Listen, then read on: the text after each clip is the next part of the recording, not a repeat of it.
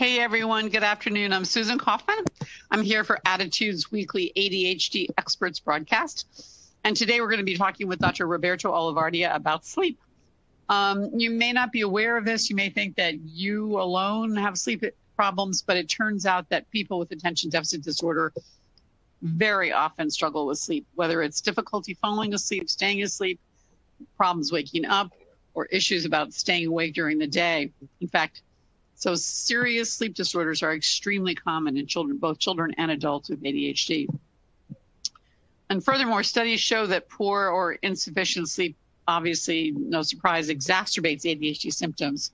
Today, Dr. Olivardia, who we are super pleased to have back with us, will tell us about ADHD-friendly interventions for sleep problems, a little bit more about the research on the unique challenges of the ADHD brain, and give us some examples of people with ADHD who have managed their sleep issues. So let me introduce him to you. Dr. Olivardia, is a clinical psychologist and a lecturer in psychology in the Department of Psychiatry at the Harvard Medical School. He's in private psychotherapy practice in Lexington, Massachusetts, where he specializes in the treatment of ADHD, also obsessive compulsive disorder, body dysmorphic disorder, and eating disorders.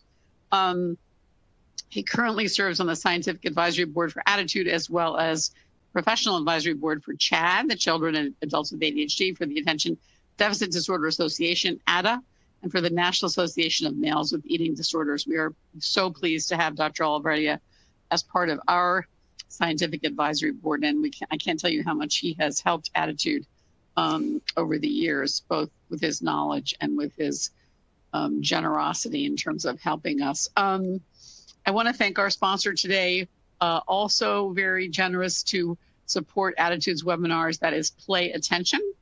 Play Attention is the leading neurocognitive training program. It's a form of brain training designed to strengthen executive function and self-regulation. It's a comprehensive system that includes NASA-inspired technology, mindfulness training, cognitive training, behavior shaping, parent coaching, and a lot more. It's quite a broad program. Call 1-800-788-6786. That's 1-800-788-6786, or visit www.playattention.com to schedule a free professional consultation and an ADHD assessment. I'll just say the number one more time, 800-788-6786. Thank you, Play Attention. To our listeners, a few quick comments about how our webinars work. Dr. Olivardia will talk for about a half an hour or so, and they'll take your questions. You may enter those questions in the Ask a Question section of your screen. If you'd like to, you can download the slides right now by clicking Download the Webinar Slides. It's in the Event Resources section of your screen, and some people like to take notes. And here's an important note. As some of you know, we are now offering a certificate of attendance. In order to get that certificate, at the end of the webinar, you will see a post-event survey pop up. That survey will ask 3 questions about the quality of the webinar, whether you liked it, whether you thought it was excellent or not. And then that will be followed by 3 questions entitled Required for Certificate. If you'd like a certificate of attendance, which will be emailed to you, then you must answer those 3 questions before you leave the webinar. If you don't want to attend the certificate, just move on. Although we appreciate your answering the general questions if you have time. Most audio issues, if you're having them, are caused by a slow internet connection or an incompatible browser. So please close all your other programs, maximize your bandwidth, and try refreshing your page if you have any trouble. So with that, let me turn it over to Dr. Olivardia with our thanks again for being here today. Great, thank you. And it's always a pleasure to be doing a webinar for Attitude, especially on an issue that professionally I work a lot with in terms of my ADHD clients, and as someone with ADHD can personally attest to, as someone could be a poster child for sleep problems and sleep disorders, as I'll talk about throughout the presentation. So first of all, just anecdotally, I personally don't know anyone with ADHD that does not have some issue with sleep. And hopefully through this presentation and understanding research, those of you who are out there who have ADHD and sleep problems They'll feel a sense of validation and a sense that you're not alone with it, and that there are tools and strategies we can use to help you with that. So the research shows that anywhere from a quarter to half of people with ADHD have a diagnosable sleep disorder, which I'll talk about. As I mentioned, the majority of people with ADHD have problems with sleep. And a quote I had heard many years ago, which is a great one, is to someone with ADHD, going to bed is sitting in a boring, dark room waiting for nothing to happen. So for a lot of people with ADHD, it's a plethora of different sleep problems. The most common that I hear is the difficulty falling asleep. And parents whose kids that I work with, or whose teenagers I work with, will say that this occurred even when they think retrospectively to infancy with their ADHD children, that it was very difficult, that they had more sleep problems as an infant than their non-ADHD children or other friends of theirs who had children. And a lot of that is that it's very hard for the mind to shut off for a lot of people with ADHD. And the more that we start thinking about something, the more awake and revved up we can get. And now our body is not ready for slumber. It's actually more kind of awake. It can be very difficult, particularly when ADHD kids, to take naps, even when they feel exhausted. You'll often hear parents complain that their ADHD children, or when they're, again, babies, have given up their naps earlier than what they would have expected. And also, in addition to having that difficulty falling asleep, many people with ADHD report that at around 9 or 10 o'clock, they get this second wind, that they feel this incredible energy and find themselves sort of more alert, in which they often will try to capitalize on, which then makes it, again, difficult for them to fall asleep. And will often find themselves going to bed too late. So for a lot of adults that I work with ADHD, they'll say that they tend to go to bed 1, 2 a.m. is when they start feeling tired. And that is certainly something. Before having children, my ideal hours of sleep were 2 a.m. to 7 or 8 a.m. And I'll tell you why that is. Now, in addition to difficulty falling asleep, the other big transition of the day is waking up in the morning. And despite having ample sleep, so studies have shown that even with people with ADHD who get 8 to 9 hours of sleep, still can have difficulty waking up in the morning. They feel it's almost like waking up the dead. They feel like zombies. I can tell you personally, when I was in high school, I don't think I fully woke up until the end of first period. I don't even remember first period of my 4 years of high school because I was in a complete fog. So even with that, there's something, even despite getting ample sleep, there's something about that transition of waking up that makes it very difficult. In addition, particularly with inattentive types, we'll actually see sometimes sleeping too much, sometimes sleeping 11 to 12 hours and still feeling tired, which can actually look like depression, but it is not necessarily depression. It's part of having ADHD. In addition, people with ADHD have difficulty maintaining alertness throughout the day. If I was bored in school, I could fall asleep very, very quickly, despite the fact that the class before I could be incredibly energized and highly participative. If the stimulation wasn't there, it was either being the class clown or it was going to be like full-on narcolepsy. And narcolepsy is a diagnosable sleep disorder where people have sudden attacks of sleepiness, often coupled with sort of a motor paralysis, and just without any, it just feels involuntary to the person. Now with ADHD, it can often be, it's a different dimension of narcolepsy, one that is highly contingent upon the level of stimulation in their environment. In addition, about a quarter of the ADHD population has something called restless leg syndrome, which is basically these twitches and almost look like spasms in the legs. So in essence, it's thinking of it as the ADHD person that's still moving, even though they're sleeping. It can be very disruptive, certainly if they're sharing a bed with a spouse or partner. But even to themselves, it can sometimes wake themselves up in terms of these movements. And even when they look at populations of people who have restless leg syndrome, those who have ADHD and restless leg versus those who just have restless legs, the symptom severity is much higher in those with ADHD.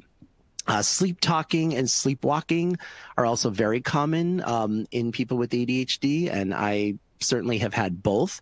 In sleepwalking, eyes totally open, having full conversations and not being awake, and only knowing that that was the case when my siblings tape recorded me for evidence, because I didn't believe that I was actually talking and walking in my sleep, and that was the only way that I realized that that had happened. Full conversations. It's almost as if the ADHD brain just has a hard time settling down and fully immersing itself into sleep. Things like bruxism or teeth grinding are common, bedwetting, particularly in younger people with ADHD. Something called sleep paralysis, which I have less so often now, but prior to the age of 18 would have very often, which are episodes characterized by you wake up out of the transition of sleep. And when we dream, our bodies are actually paralyzed. Our motor functions are shut down. And when we wake up, we have consciousness and we have regained control over our motor functions. With sleep paralysis, you're waking up, but your motor functions are still paralyzed. And it is a very terrifying experience. It lasts maybe for me, it was probably 30, 40 seconds, but 30, 40 seconds in which you are conscious and you cannot move is very, very scary. And they are often coupled with something called a hypnagogic hallucination, which sounds psychotic, but it is not psychosis. And these hallucinations are often of images or individuals that have a very ominous, threatening presence. And interestingly, as a side note, people who claim to be abducted by aliens, that you find that a very high percentage of them have sleep paralysis. So there's something about that, that obviously it's a lot more than sleep paralysis, but that's probably at its basis. They're very, very scary episodes, and some people can have them once a month, sometimes once a year. Some people never have them. I certainly had them very common experience when I was a child and adolescent. Sleep disorders like obstructive sleep apnea, which is basically where your body is either not breathing, so you're either holding your breath or not properly getting in oxygen in your body. And I could give a whole webinar just on sleep apnea, but in a nutshell, I was always a heavy snorer. Snoring is one of the most common symptoms of sleep apnea. It doesn't mean because you snore that you definitely have sleep apnea, but almost everyone with sleep apnea are the kind of snorers that people have to kick someone out of the bedroom because. So I was that kind of snorer, got a sleep study in my early 30s after working with a patient with ADHD and sleep apnea and realizing, I fit a lot of these criteria. And you need 20 events in an hour, which means that you're either stopping your breathing or your oxygen levels are desaturated tremendously. You need 20 of those in an hour over a period of a couple hours to be diagnosed with sleep apnea. And I had 98 in an hour. So I was pretty much through the roof. And I had a severely deviated septum in my nose. So my anatomy apparently is designed for sleep apnea. Lucky me. I have enlarged tonsils and an enlarged uvula. So certainly weight can play a role in sleep apnea. There are some people where if they lost some weight, it could resolve their sleep apnea. For other people, it can be purely anatomical. So in my case, it was definitely anatomical, and that I fixed the deviated septum, but the way my jaw is aligned and how crowded the inside of my throat is, I have to sleep with the CPAP machine, which I'll talk about later. So what I find so validating and exciting is when research is done and we can look in the research and see, okay, this is definitely a thing. This is not just my experience. And if there's research done about this, then that means that there's going to be some understanding of what we can do about it. Numerous research studies, these are just some.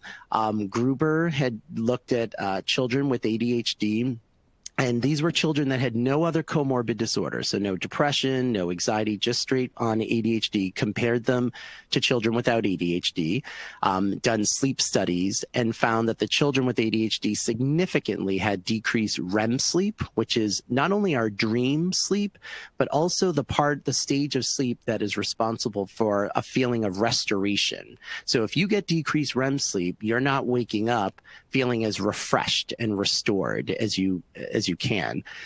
Higher daytime sleepiness, more problems going to sleep, circadian rhythm abnormalities. So the amount of time they were in the deep stages of sleep were less than what you would see in non-ADHD counterparts. And overall, they had less sleep. Shreddle found that the ADHD group reported more sleep complaints, not feeling refreshed in the morning. Lee found ADHD group had shorter sleep duration. Cortez did a meta-analysis, which a meta-analysis is when you actually examine several studies, numerous studies that look at the same issue, and you use these advanced statistical models to kind of pool all of the data together. And in this meta-analysis that included about 722 children with ADHD versus 638 controls, which means children without ADHD, and found that the ADHD group statistically significantly reported more bedtime resistance, problems falling asleep, more problems waking up at night, difficulty with waking up in the morning, sleep disordered breathing, daytime sleepiness, and sleep apnea, what they call the apnea-hypopnea index. When they actually looked at caregivers, they found Sung actually did a study, which is super important, especially for parents out there, that found that moderate or severe sleep problems in children with ADHD were strongly associated with the mental health of their primary caregivers, with those caregivers' work attendance and overall family functioning. And that's important because, especially when you have a child with ADHD, their sleep problems become your sleep problems, and you want to help them for their own sake and their health, but it's very important because it affects other people in the family as well. So sleep problems have this ripple effect that not only affect the individual who's struggling with them. Sabansky had compared people with ADHD to controls and showed increased nocturnal activity, reduced efficiency in sleep, more awakenings, again, reduced percentage of REM sleep. Gao looked at a group of individuals with ADHD, much higher rate of insomnia, sleep terrors, which sleep terrors are nightmares in a sense. So nightmares are bad dreams that we have during REM sleep, again, where our body is paralyzed. Night terrors, however, or sleep terrors, are kind of nightmares, but they don't occur during REM sleep. So they can occur in any of the other stages of sleep. And they're often marked by a real feeling of terror and a real feeling of fear. And your body's not paralyzed, which is often coupled with sleepwalking and a lot of sort of thrashing type of behavior. It can be very scary to see someone in a night terror episode. I had those as well as a child. Bruxism and snoring. So that, again, is just a small sample just to give you a taste of, one, all of the research that's out there, but a lot of the data points that we're getting from that. And these are studies also, by the way, that have looked at ADHD children in different parts of the world, that have looked at ADHD children in different socioeconomic backgrounds, different ethnic backgrounds, and they find that this issue with sleep is pretty universal. So what happens when we don't sleep? Now, we know how important sleep is, but particularly with ADHD, it's very important. We know that sleep deprivation rather, can weaken our immune system. It can cause problems with memory, with concentration. It can decrease creative problem solving. All of three of those things are already things that people with ADHD might have issues with in terms of executive functioning. So now it's decreasing those abilities even more. Sleep issues accelerate aging, and they can also increase academic impairment. To our bodies, sleep is not good, not just for our mental health and our cognitive health, but our physical health. When we don't sleep properly, our body assumes on an evolutionary basis, it assumes that we're not sleeping because we have a higher order need. And the only other thing we need to do besides sleep to survive is drink water and to eat. And so it assumes that we need food. And so it will, or that we're in a starvation state in some ways, that we're in a famine state. So our bodies, when we're sleep deprived, will lower metabolism, increase our appetite, and this can lead to obesity. And it can be this both a chicken and the egg. You know, the more sleep deprived people are, the more likely they are to gain weight. The more likely they are to gain weight, the more likely they could have sleep problems, and issues like sleep apnea, and it becomes a very vicious cycle. But unlike with ADHD, you would expect, well, if someone has sleep problems, would that reduce their hyperactivity? Nope, just the opposite. It actually increases their hyperactivity, increases their impulsivity, increases their inattentiveness. You'll see much more emotional dysregulation with sleep problems. And there was a study that showed that even 1 hour of sleep loss, 3 nights in a row, can significantly impact vigilance and attention on a neuropsychological test called the continuous performance test, which is a common test that's used to look at the implications or process of ADHD. So that's only 1 hour of sleep loss. And many of my patients are losing a lot more sleep than that. So why is it? Why do these things kind of go hand in hand? There are multiple theories, and I'll present them sort of in a nutshell. So one, and what I always find most validating is someone with ADHD, is the biology and the neurobiology of it, and to know that this is pretty hardwired that we're dealing with. Biologically, sleep involves different neurotransmitters in our brain, namely serotonin and GABA. And thus disruptions with these systems can disrupt sleep or influence ADHD. Now, we know that GABA, for example, is a neurotransmitter that is responsible for inhibition. So when we have proper amounts of GABA in our brain, we are properly inhibited, meaning that we won't do the thing impulsively. Well, the ADHD brain actually has less available GABA, which means that we have an uninhibited brain. And that is not a good thing when you're trying to surrender to the end of the day and go to sleep. Many people with ADHD have something called a delayed sleep phase syndrome, which is a circadian rhythm abnormality or disorder. I have DSPS. And what I found so validating when I got that sleep study was they found that I was not entering into stage 3, 4, which is the deeper levels of sleep, until about 2 a.m. And they found prior to that, I was basically cycling in stages 1, 2, 1, 2, 1, 2, 1, 2, 1, 2, longer than I should have, which made sense because subjectively, I had the sensation that I was awake a lot longer than I actually was. So my brain is hardwired in that way. Now, that doesn't mean I have to go to bed at 2 a.m. I can still work at that, but at least it helps me know, yes, it is harder for me to go to bed at 11 o'clock than it is for somebody else, but I have to work with that. The ADHD brain also has a delay in melatonin onset, and melatonin basically gets secreted and tells our brain it's time to start getting to sleep. That's why a lot of people with ADHD might be taking melatonin. Behaviorally, people with ADHD engage in a lot of behaviors that might lead them to have problems going to sleep, sometimes engaging in high stimulating behavior, but also a lot of people with ADHD, and I could definitely personally relate to this, find that the nighttime can be very focusing for them and free of distractions. No one's going to call me at 1 a.m. So certainly in college and graduate school, that was a prime time for writing papers. That was a prime time for doing work because there was nothing else going on in the world. And that was very calming and very soothing. So many folks with ADHD will try to get to bed, but that feeling of productivity is so great of a feeling that they forego sleep, push it aside, and then unfortunately they make up the consequences the next day. Genetically, problems with sleep are genetic. I mean, we know ADHD is highly genetic.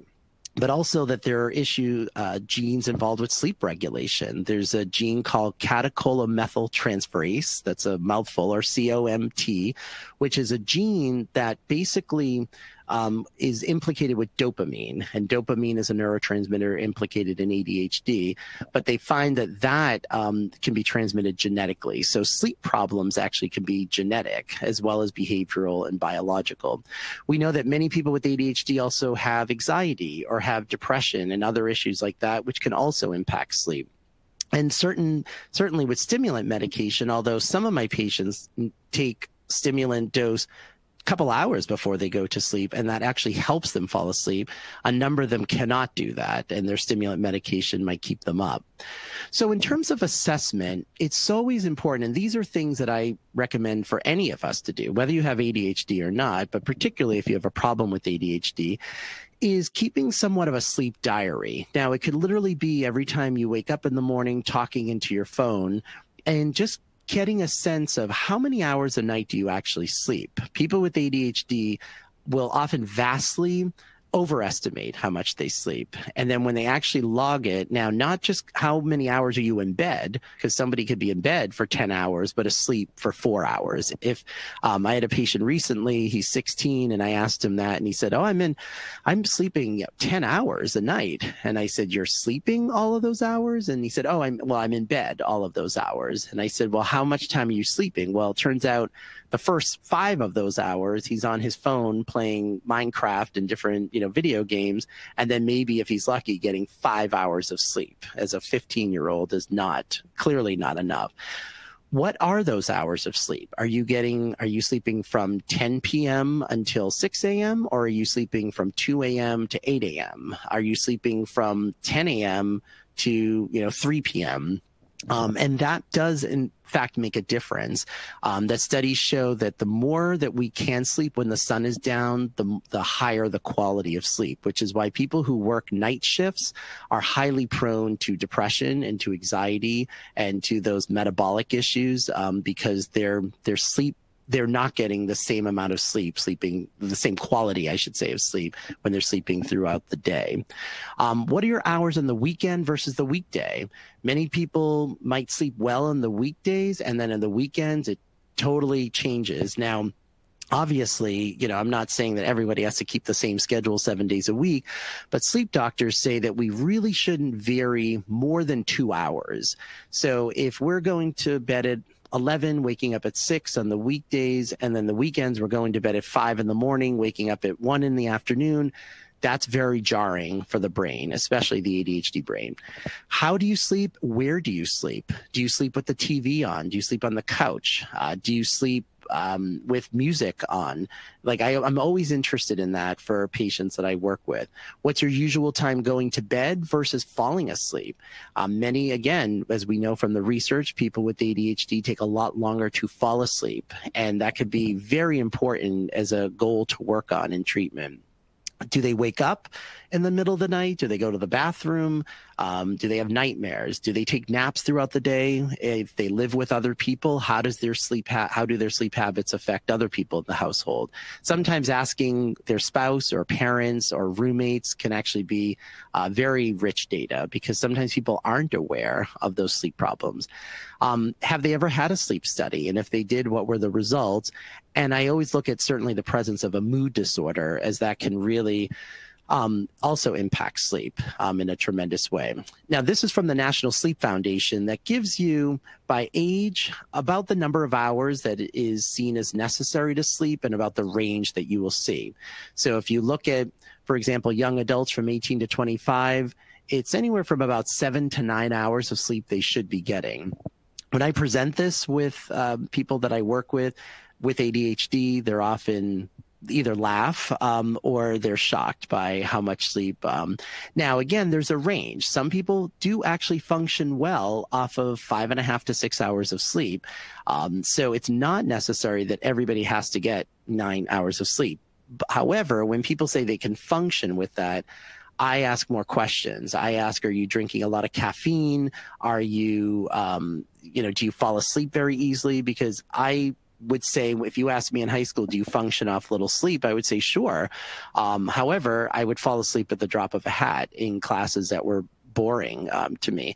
Whereas now, especially being treated for my sleep apnea, I could still fall asleep if I'm bored enough, but it takes me a lot longer to get to that place. So what do we do with these issues?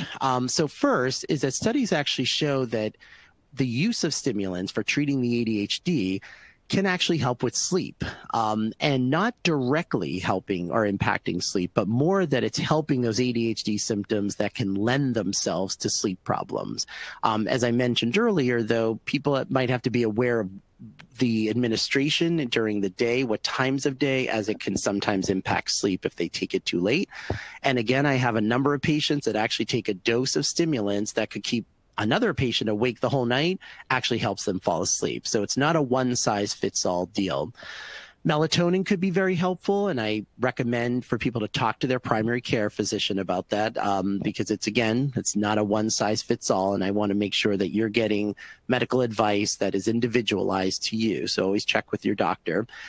To nap or to not nap. I have an older brother who also has ADHD. He could do those power naps of 20 minutes and feels totally refreshed. If I nap, I will be groggy the rest of the day. Naps do not work well for me. If you are trying to change your sleep time, you don't want to make it too jarring for the brain, but work on trying to get to bed early by 20-minute intervals. So if you're going to bed currently at 2 a.m. and your goal is to get to bed by 11, shoot for 1:40 a.m. tonight, 1:20 tomorrow night, 1 a.m. the night after, 12:40 the night after, eventually till you get to 11. Otherwise, if you went to bed, at 11 one night, your brain is going to sort of almost go back to that 2 a.m. Time pretty quickly. For kids and for adults who have anatomical issues that might make sleep difficult, getting a septoplasty, which is a removal of a deviated septum, which I had in my nose, which actually tremendously helped with daytime breathing and sinus problems that I used to have and things like that. And when I was a kid, I had terrible, terrible ear infections. It was a big part of my life until I was 10 years old.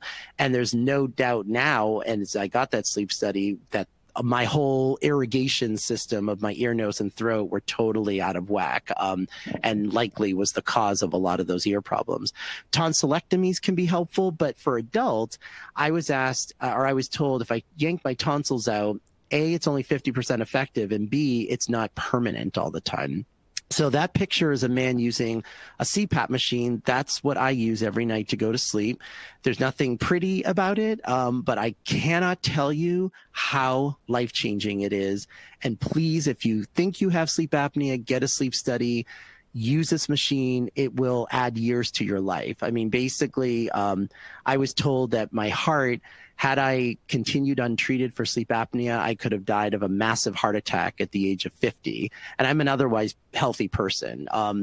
And because it just puts a number on your heart. And thankfully, I had cardiac tests done and my heart was fine. But for a lot of people, this can cause cardiac problems. So it's very, very important. Get a sleep study if you question this. A lot of people with ADHD, for the daytime, to keep themselves awake, things like fidget toys or externalizing cues that help keep them stimulated, even in environments where they might not feel particularly stimulated. Introducing sensory things that, help with that. Relaxation exercises or deep breathing can be very helpful, especially for trying to get to sleep, to just calm the body down and have sort of a sense of mindfulness around the body. Things beforehand. Some people find taking a warm bath or a shower, unplugging from screens.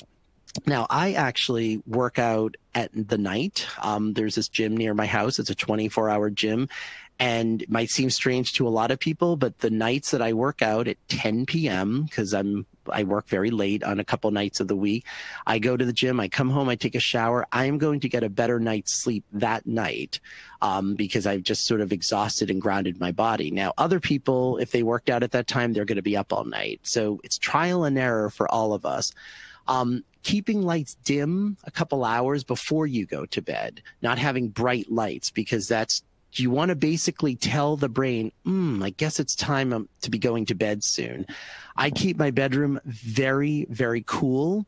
And studies find that if you keep the bedroom cool, but then have your actual bed nice and cozy, it grounds your body. It almost anchors your body more in the bed to say, ooh, this is a place I want to be. I sleep with a very heavy comforter.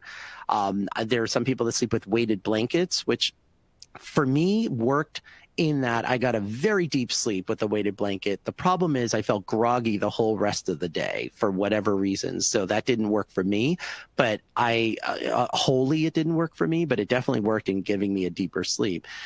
Sound machines can be helpful, or light music. I have a picture there of Enya, who is the epitome of very relaxing kind of meditative music. I sometimes have one of her songs on repeat, very low volume, but it's enough that my brain can connect to it and not be thinking about whatever it's going to be thinking about. But it's not stimulating enough because it's the same song on repeat, and it eventually kind of is white noise, and it can enable me to fall asleep. Darkening shades, keeping the room very dark, and that includes any clocks or lights from phones or anything like that you want to keep to a minimum or eliminate. Don't stay awake too long in bed. If it takes longer than a half hour to fall asleep, it's actually better to get out of bed, but engage either in some non-stimulating kind of activity, or, this sounds strange, or just get out of your bed and stand up just by your bed. And especially if your room is cool and you're just standing there bored, you're going to actually get tired. And I've done this many times, and I'll be standing and like kind of nodding off, falling asleep, get right back in the bed and go to sleep right away. Sleep doctors say we should ban the snooze button from alarm clocks. You really shouldn't be snoozing. And part of that is profit from the sleep by, if you're planning on waking up at 7 a.m., get that deep sleep till 7 a.m. Don't set the alarm for 6:30 and then snooze on and off until 7. You're cheating yourself out of that real deep restorative sleep. And it's very jarring for the brain as well when people go in and out of snooze. But also when you snooze, you're more likely to start to tune out the alarm and then actually start sleeping through the alarm. So I often recommend keeping the alarm out of arm's length. So you have to get out of bed to shut it off and then immediately just start your day, rather than snoozing in and out. So I will stop there for questions and answers. Great. Thanks so much. There's so much there. You've got lots of listeners with various sleep problems. Can we talk a little bit about melatonin?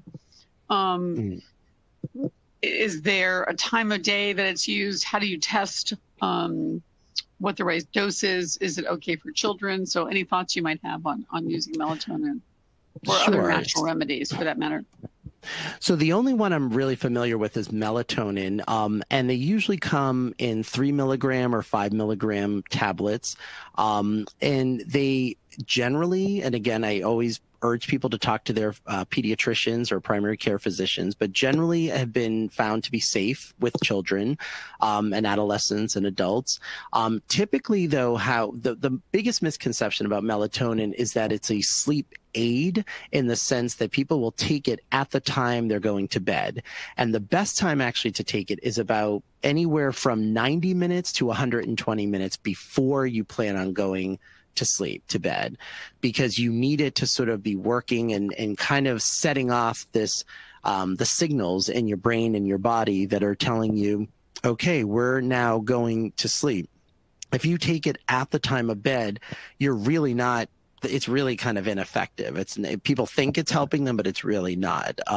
So it's usually about 2 hours before, depending. Sometimes people are particularly sensitive to it. It could be an hour before, but it's never at bedtime. It could be very safe. I have young patients that take it on a daily basis, and they don't have any side effects. But again, always check with your doctor. Okay. A problem that's mentioned here that I have a personal interest in is people who wake up, go to sleep easily, and then wake up in the middle of the night. And there's a mother here whose child sleeps normally fine, but if he wakes up in the middle of the night, that's it. He's awake the rest of the night. Any suggestions for that specific kind of sleep disorder, which is very, unsettling, I think. Absolutely. So generally, if we get ample amounts of sleep throughout the night, there's actually a period, typically in the middle of the night, where all of us will wake up. It's just most of us don't remember it. So what happens is, like, we're going stage 1, 2, 3, 4, REM, 4, 3, 2, 1. And sometimes it's during the transition back to that whole other cycle of sleep that we just totally wake up. But again, most people don't know it. They don't remember it. It lasts a couple minutes. They go back to sleep.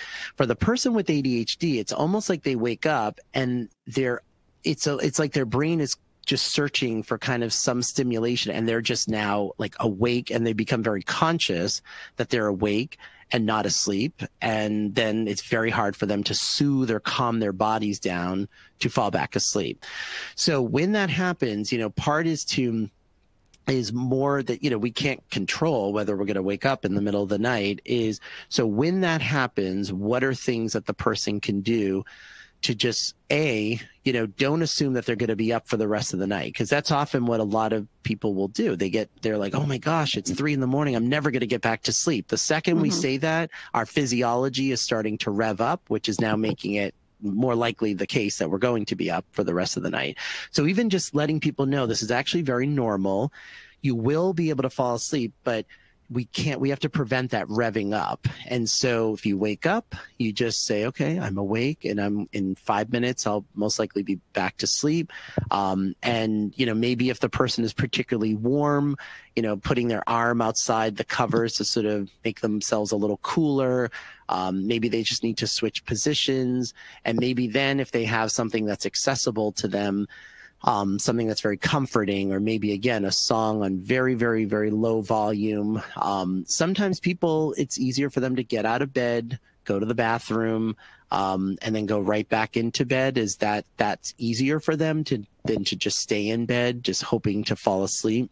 But those are usually the kind of activities, but it's actually not the waking up isn't particularly the abnormal part. It's more that the person with ADHD is waking up, and then it's almost like they're elevated in terms of the awareness that they're awake, and then their mind can start racing and finding it difficult to fall asleep. Right. Also, just as another thing too, and this is something to talk with the doctor about, is that sometimes it might be useful to push bedtime a little bit later sometimes to see if that makes a difference. I had a patient who this very similar issue. He would go to bed at 9 o'clock and clockwork wake up at 2:30 in the morning, just like wide awake, and would get really fearful and anxious that he wouldn't go back to sleep. And we tried different things, and then when we pushed the bedtime to 9:40, I think it was, for whatever reason, he didn't have that awakening anymore. So I don't know if it just shifts something in the cycle, or sometimes maybe even going to bed earlier, but sometimes you have to play around with that to see if it makes a difference. That's interesting. Yeah, I have a severe middle of the night problem, and I've been trying going to bed earlier, which seems to be helping. But to your point, I guess try different times, which maybe affects your body's REM cycle or whatever. Yeah. Speaking of REM sleep and other sleeps, there are a number of people who use Fitbits and other apps, and they're wondering, do you think they're accurate in terms of measuring REM sleep versus, light sleep versus deep sleep? And if they are accurate, what does one do with the information which you get every day about your sleep cycle?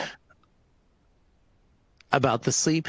So yes, there are some apps that will sort of tell you, and I usually tell people, they will bring it in to me or bring it in, to their primary care doctors and see, what are things that can help them with that. So for example, if the app gives you data that you're moving a lot in your sleep, that, we start with, okay, is your bed comfortable? Is it actually pretty comfortable? Do you need a wedge pillow? I sleep with a wedge pillow. When I sleep kind of horizontally, the sensation is that I'm sleeping almost like with my head further back, like at an angle. It feels very odd to me. So I have to sleep with a wedge pillow, so I'm angled upwards in a way, and that helps me just sleep better. It's just more comfortable. So if that can be helpful, is it restless leg syndrome? Is it, sleep apnea? What's going on with that? So that data could be useful if people then can correlate it with certain and tie it to certain strategies that they might get, that they can present their doctor with. In fact, a lot of sleep studies now are moving towards home sleep studies with using technology and some of these apps.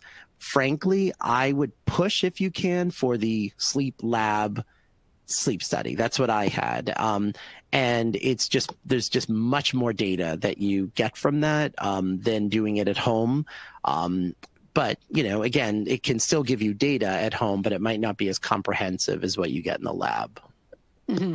I've heard that the home sleep studies just aren't as accurate. And they're not as accurate. Yeah. Right. Question from Carrie. What about reading in bed? Mm-hmm. So reading in bed, it, again, is not a one size fits all. So I can tell you my dilemma with it is for me to read something in general, I have to really, really be interested in it. So reading is just one of those things. I'm not a fast reader. And so and I don't really read fiction. So if I'm reading psychology related stuff, which is fascinating to me, it'll be very difficult for me to fall asleep. Now, however, many of my patients with ADHD, that's exactly what they do. They read, and it just helps calm them. It helps them not be thinking about other things that could be keeping them up. And they put the book aside, they shut the light, and they go to bed. So that can be very helpful. So it's one of those things that you have to test out for yourself or for your children. And that could be, very helpful, or it really can't. I have some patients that says, I can't read in bed because either I'm not interested in what I'm reading, and now I'm like bored and want to do something that's more stimulating, or I'm super interested in the book and I was up all night reading it. Right. Yeah.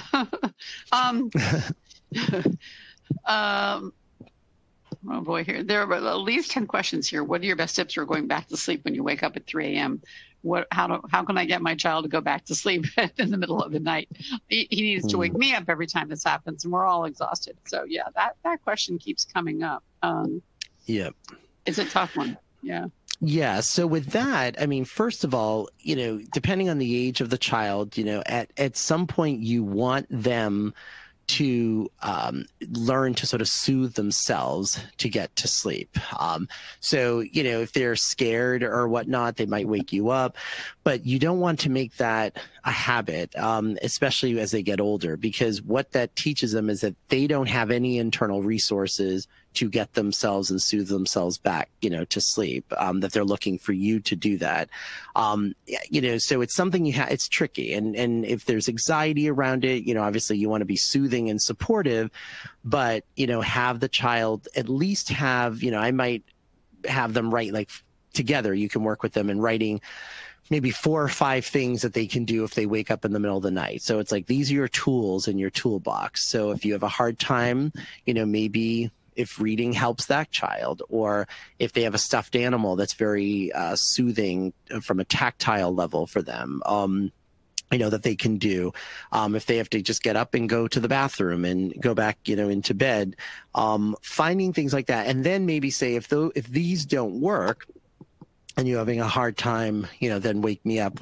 So part of it is also having them recognize, which is not just about sleep, but about their ADHD in general, is that you're really teaching your child that they have to start to sort of work on these skills and develop these kind of strategies for themselves. Now, obviously with your support and your help, but you don't want to be seen as the tool that's helping them fall asleep. So for example, with my son who has ADHD, that it was, he's his father's son, that it was very difficult for him to fall asleep.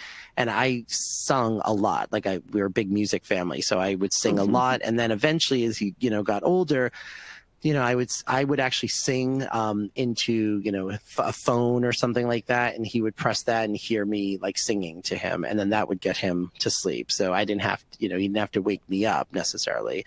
Now, of course, if your child is scared and whatnot, then that's a different, story. But if it's more of an issue of them not being able to soothe or ground themselves, you want to work together with them to help them start to do those things for themselves. Okay, that makes sense. A lot of concern about whether melatonin is safe. So here's an example from Tia. My 13-year-old son insists that he needs 1 milligram of melatonin to go to sleep, even on non-school evenings. I want to convince him to only use it if necessary. Is there research that this is harmful or addictive? And there are similar questions. We tried melatonin. Is this safe long-term? So there's a concern in general about some sort of an addiction to melatonin or some sort of damage over the long haul from using melatonin, even among people it would seem for whom it's successful. Yeah, I'm not familiar with any addiction to it. I think that part of it may be for some individuals, if you're someone who has a hard time falling asleep and sleep is very fitful and it's very difficult, anything that works that helps you fall asleep can feel really good and really reinforcing. Now, sometimes melatonin can have a placebo effect. Again, if somebody's taking it right before bed, that's probably not the melatonin that's getting them to sleep because it's not that 2-hour window. But if they think they're going to be falling asleep, they might be more calm, which is then making them better able to fall asleep. So I wouldn't say that it's not addictive. I'm not familiar with research that points to that. And I've worked with people with kids and teenagers who take it regularly, and their doctors and pediatricians say it's safe.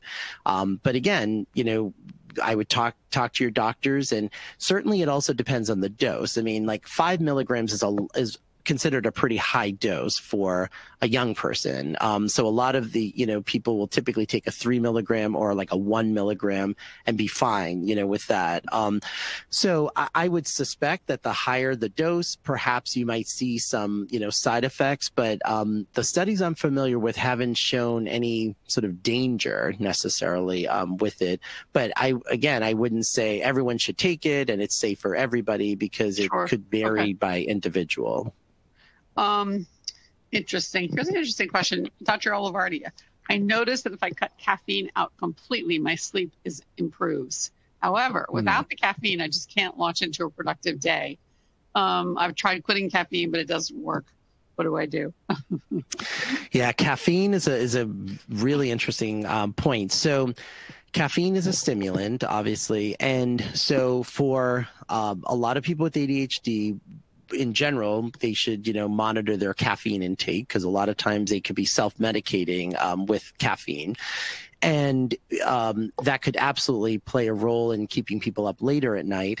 And at the same time, just like with the stimulants that I mentioned, where some people can't take a dose after a certain time or it affects their sleep, where others could take it 2 hours beforehand. I have patients who will drink a cup of coffee an hour before they go to sleep, and they're better able to go to sleep because they say they're more able to focus on just falling asleep. So in a sense, they're getting like a low dose stimulant. Now, that's not the same as drinking an energy drink or a latte or an espresso before going to bed. So, I always think a part of having ADHD and my own experience is, you're kind of your own investigator and kind of, even as a kid, I used to almost think of it as like this fun, creative activity of figuring myself out and what's going to work and what's not going to work. So I would keep a log. Like if you don't have caffeine, you might find that if it isn't helping in terms of your productivity in the day, but maybe if you had a cup of coffee at a certain time, maybe that helps with the productivity enough and it does not impact your sleep in a negative way. That might be the sweet spot. Or you might find that instead you have to cut out caffeine and maybe taking a stimulant, a low stimulant dosage might, be helpful.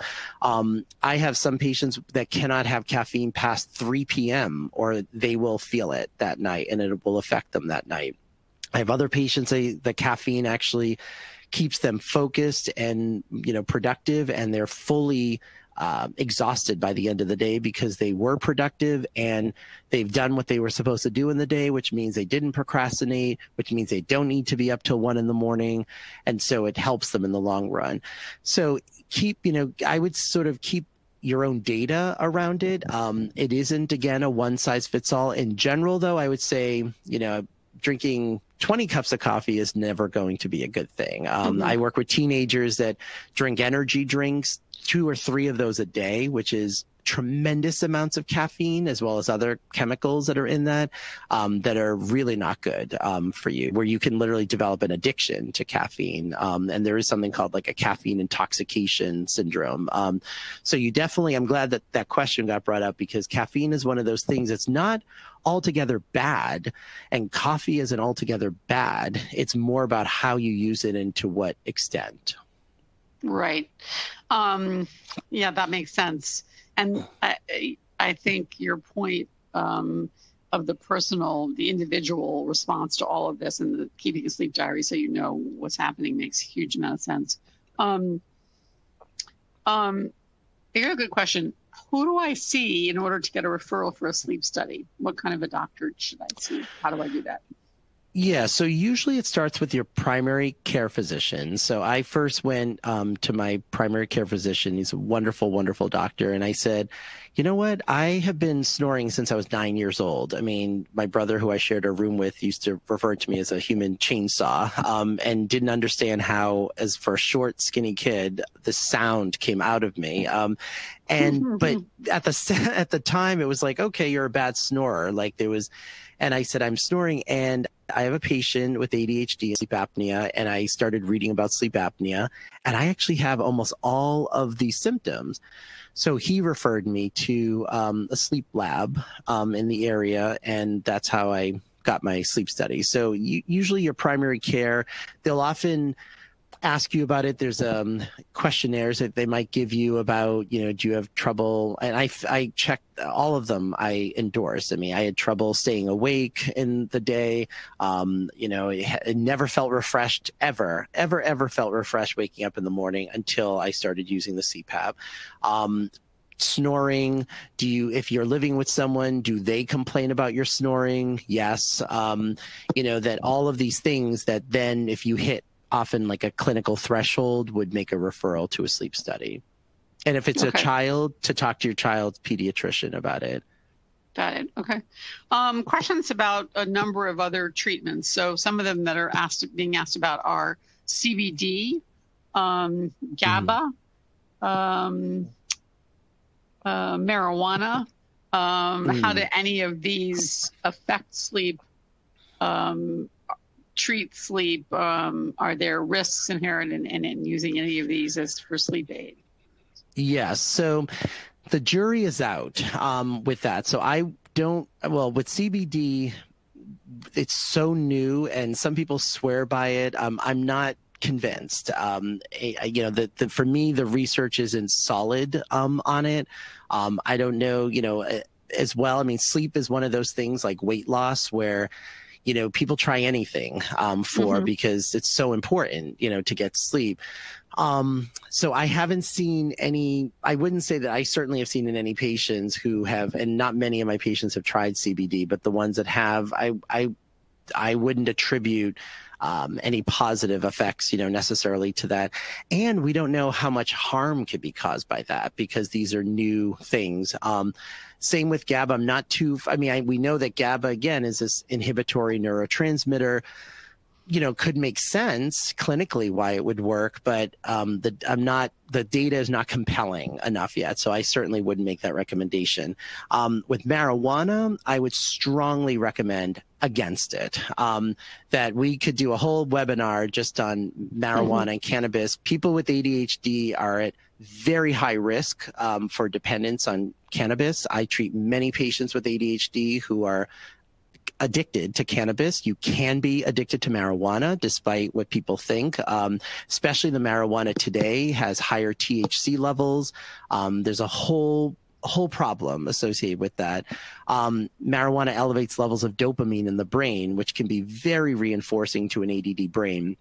So I wouldn't recommend that, because the people that I've worked with who are dependent on marijuana, a lot of them started with taking marijuana just to get to sleep, to help them get to Wow. sleep. Okay. And that's how it started. And then it really spirals into a bad thing. So I would not recommend that at all.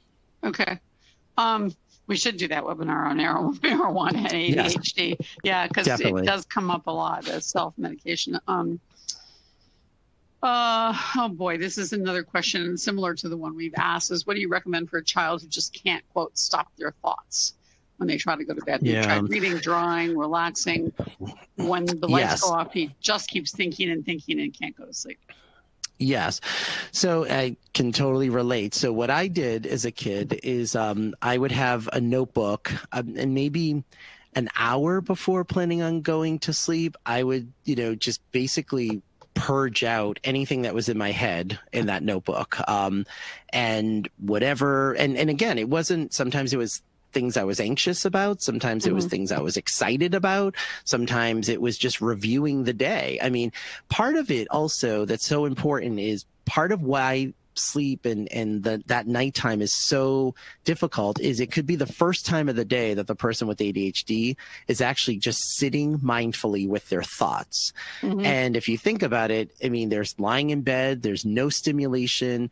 So part of what you want to try to do is if you can create a part of the day, and not like right before bedtime, I recommend like a couple hours before bedtime, where it is their kind of Zen zone, where there's no screens, where they can sit down and maybe, when they're young, especially, they can converse with you. Like, how was your day? Let's mentally review your day.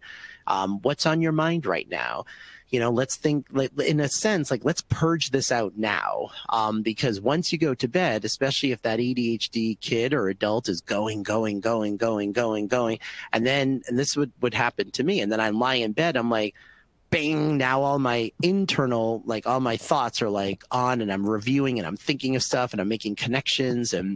But some of that was I wasn't giving myself that time during the day. So having this notebook where they sort of write out their thoughts or talk out, their thoughts. And then if it's something that they're anxious about, doing things like deep breathing, there's something called progressive muscle relaxation. If you put it on YouTube, there are some guided progressive muscle relaxation techniques, which basically involves tensing specific muscle groups for 7 to 10 seconds and then relaxing them. That really helps the body relax. And sometimes in bed, you can do this. And the whole thing from head to toe is about 20 minutes. And I never get to the end of it before falling asleep. Oh, so fascinating. Yeah. Doing that with your child or as an adult, deep breathing, again, PMR, progressive muscle relaxation. Sometimes like doing kind of activities like those coloring books of I forget the mandalas, is that the name of it? Like the sort of Buddhist, where it's like there's this almost meditative aspect to it of coloring. Like those things can be very helpful if they wake up in the middle of the night. They have a couple colored pencils and they're just kind of coloring in. And that's not highly stimulating. It's not like they're coloring like or drawing their own picture. They're just coloring in the lines, and it has a very sort of relaxing element to it. There's sometimes like aquariums can be very soothing and relaxing. Now, not everyone has an aquarium, but there are YouTube channels where you can type aquarium and it's literally just an aquarium and the sound of just an aquarium that you could do. I mean, that's the good use of something like YouTube. And these videos, sometimes they run like 5 hours. So you can have it on and then, feel relaxed and then go back, to sleep. So it's finding something that's not going to overstimulate them, but stimulate them enough so that they're not distracted by all of the other thoughts they have. But we all need a brain dump at the end of the day, in a sense of just dumping out all those thoughts that we have. And again, I would recommend doing that not right before you go into bed, because then it's just going to carry with you about a couple hours before, saying let's get out, all of that, and realize that these things that, even let's say if it's something you're worried about, these things can wait until tomorrow. Like, you're not going to solve the world's problems is lying in your bed at night. That's not going to happen. So as long as you know what you want to think about tomorrow, then let's write it down. So when you wake up, you'd be like, okay, things I want to think about, and then, you know, those are the things. And then it sort of compartmentalizes that for the individual. I think that's an inspired idea. And to help your child by helping them learn those techniques so that they're empowered themselves to put themselves back to sleep seems really like a great idea. There's just been some terrific ideas here, Dr. Olivardia. Thank you so much. Unfortunately, we are out of time. I wanted to tell everyone about our upcoming webinars. Monday, September 30th is the first of our ADHD Awareness Month webinars, and it is with Dr. Dodson. It's basically basics. What is ADHD? What do you need to know if you're wondering whether you have it and maybe you just were diagnosed? So it'll be a very basic webinar that you might send friends, family, people who just aren't familiar with ADHD to it. And then on Wednesday, October 2nd, a technology one, struggling ADHD apps, tech, what helps in the classroom. So those are next two. And for those of you who I mentioned who would like a certificate of attendance, please stay and wait for the quiz to pop up and take the questions, and you should receive your certificate in the mail. So thanks everybody for being here today. And thank you so much, Dr. Olivardia. As always, a really fascinating presentation. Thanks, everybody. Oh, my pleasure.